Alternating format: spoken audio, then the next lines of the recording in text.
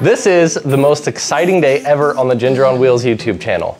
Inside this box, thanks to eWheels, is a WEPED FS. And in case you're not familiar, it's one of the most expensive, if not the most expensive electric scooters of all time. It goes 74 miles per hour, has 93 miles on one charge with a 72 volt, 50 amp hour battery, and has 30,000 watts of output power, as in like 30 kilowatts of output power. This thing just showed up from Korea, and there's nothing more that I want to do in my human existence than open this box right now. So I'm gonna roll the intro, I'm gonna grab a box cutter, and we're gonna be the first people in the world to take an up close look at this scooter. So subscribe if you haven't already, and let's get ready to open this thing up.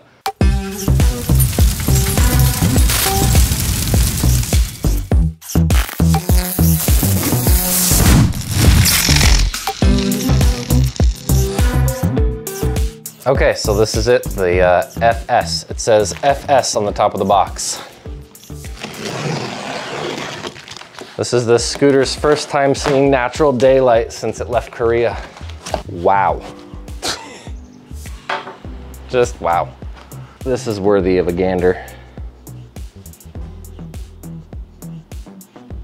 I don't know how well you can see inside that box, but it looks like I imagined it would. Just the most insane scooter ever of all time. And that little latch thing is so blinged out. Yeah, let's get this thing out of the box. This is gonna be a heavy lift though, so I'm gonna have to bring in a buddy here. Let's get this thing out of the box. Looks like there's two big pieces of foam on either side and two big pieces in the middle. It's actually really easy. So I know it locks into place, so all we're gonna have to do is just lift by the frame up onto the table. Oh, wow. Just wow. Okay, so like I said, the box is actually really simple. There's just 4 chunks of foam that look like this, and then the scooter with this little package here, and it has keys. So they did a really nice job with the packaging. I'm gonna try with no manual to unfold this thing. So, got a pin back here, big old fat gold pin I just pulled out of the stem. Oh, and we're moving. Could it be that easy? This is an excellent design. It's so simple and straightforward, and it makes me wonder, why didn't anyone else think of this before? There's so many wobbly, just bad designs for folding mechanisms out there, but this one's just simple. Okay, so check out this folding design. When the scooter handlebars are folded down, this hole lines up with this hole here, and you just slide the pin through right there, and it locks the handlebars in place. When you want to unfold it, you take the pin out, push the handlebars up, and then underneath here, there's another little hole at the base of the handlebars that lines up with the frame, and you just slide the pin through there, and now the bars are locked in place. I also noticed while I was back here that the kickstand has wires going to it, which means it's gonna have some fun LED lights. And those are those little wheels at the bottom there, those little caster rolling wheels. You can roll the scooter while it's folded up. You can see underneath here, this is the back tire of the scooter. That's where the rear suspension is. So the rear suspension, or the rear tire, I'm guessing, I just pull this pin out, fold the tire down into place, and then push the pin back in through there, and the tire will be locked into place. Okay, so here's the pin in the back. Pull the pin out, and you take this whole entire thing, the whole entire tire, and then underneath the scooter here, I'm just gonna slide the pin in that other hole that I showed you.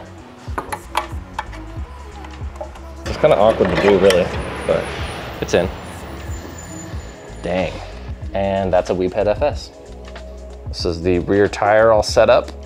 It's got a sexy little bikini fender back there too. This is not for riding in the rain or off-road. That fender is mostly for like tiny little puddles or aesthetics. Let's measure how big the disc brakes are. It's hard to measure these exactly because I can't get, right in the middle here, but it looks like they're either 155 or 160. Check this out on the rear fender here. This is the rear fender.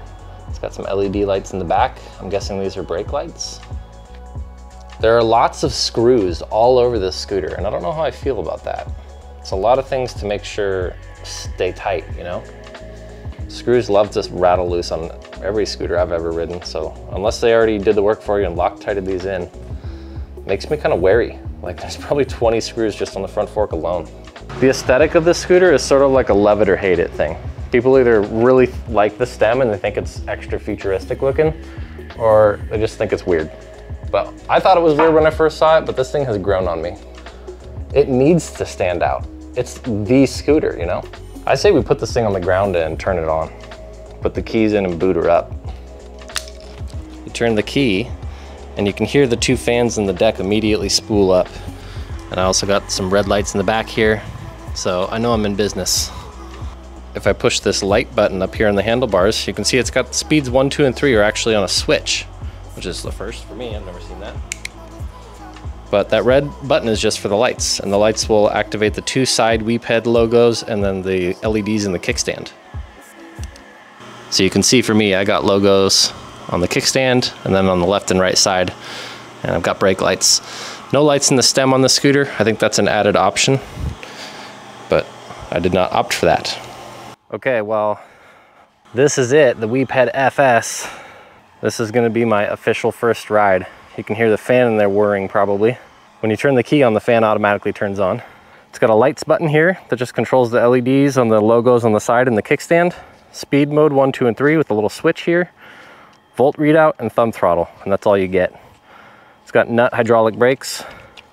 I don't know if it has regen braking, but well, we'll see. Holy smokes.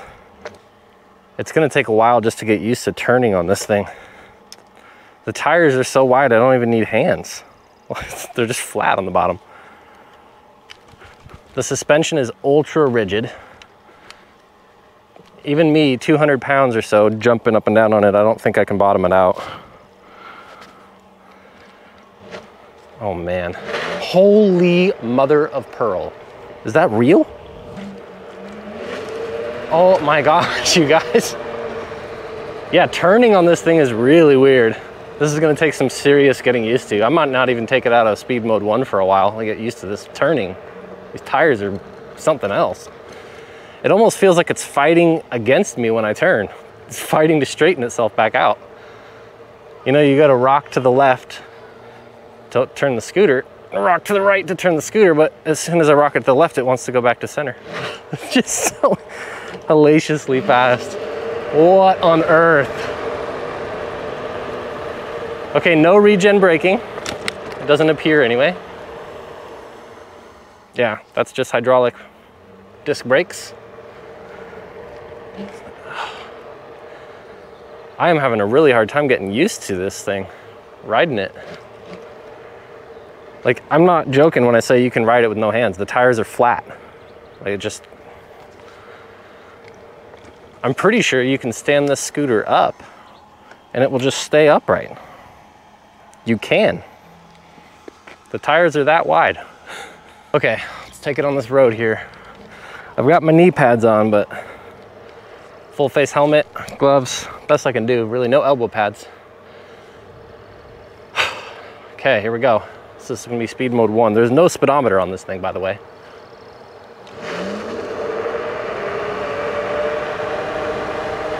All right, so we're in speed mode 1 at full throttle right now. And I'm guessing this is about maybe 23 miles an hour. I'm gonna flip it into speed mode 3 and see if there's more torque. I'm not even sure. So this is 2. Oh my God, there is. That wasn't all the power in speed mode 1. That was the third of the power. What? No way. This thing isn't safe. This thing is not safe. Is that real? Oh my Lord. Oh my, that's speed mode 2. What's speed mode 3? Holy crap. What? What? Oh my God. What? I'm almost scared to go faster than 20 on this thing. This thing has an insane amount of power.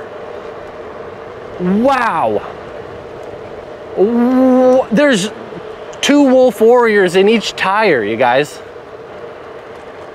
I can't even believe that. That is just, that's like the first time you get in a Tesla and someone goes 0 to 60, looking at you, William, and your mind just gets reprogrammed.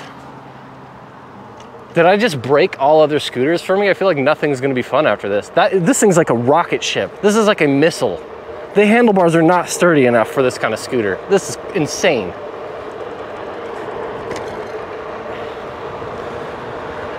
I'm in speed mode 3 though, and it is pretty easy to cruise. If it didn't have the thumb throttle, this thing would be just impossible to ride. I don't know, I can't imagine. Oh, Ryons have thumb throttles too. Yeah, this thing would be impossible to ride with a trigger throttle. There's a reason they did the thumb.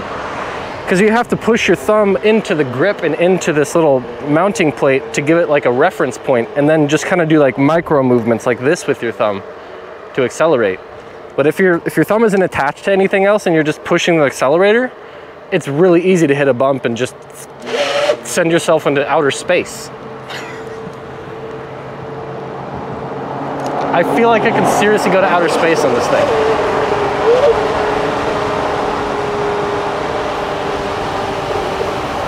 It's too fast. I'm gonna hurt myself on this thing. I am gonna hurt myself on this. I'm gonna flip it into speed mode 1 and go home, and then just ride this another day when I have better gear. This is way too insane of a scooter to be riding in just a mountain biking helmet and some knee pads. I didn't think that this was physically possible to do. I really didn't.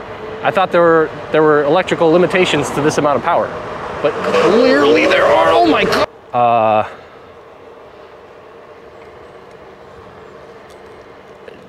Your boy just had his mind completely blown by a scooter. I didn't think that was possible to do. I need to get off and look at this thing again. Are you real? Is this a thing? Holy smokes. Wow. This thing is just wow. The acceleration. Can you see this? You know how much torque it takes to get a 5.5-inch wide tire to burn rubber with 200 pounds standing on top of it? It takes about 30 kilowatts. That's how much power it takes.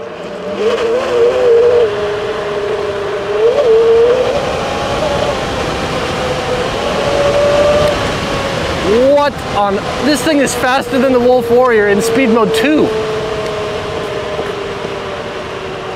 That was seriously like a 0 to 50 run in a couple of seconds. Okay, we're going about 25. Oh my Lord!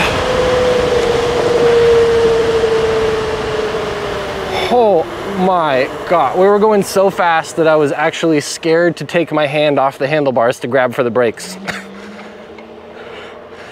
Well, there you have it, folks. The first ride on the WEPED FS.